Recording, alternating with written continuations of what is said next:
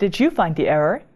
The funny thing is that the whole derivation is correct if we would restrict to x larger than or equal to 0. Indeed, in that case, the square root of x squared is equal to x. But this is not true for negative x. So, what went wrong? Well, if x is negative, the rules of calculations of power functions lead to problems, or are simply not true in general.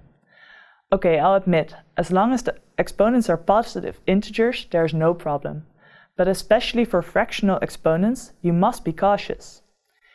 You can see this in our derivation. In this step, we split the product, and here a problem arises if x is negative. The expressions after this step is not defined for negative x. After the next step, the expressions again are defined for the negative x.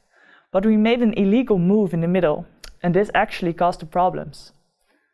In general, if you want to be on the safe side, only apply the rules of calculations for the power functions if the arguments are positive or the exponents are integer.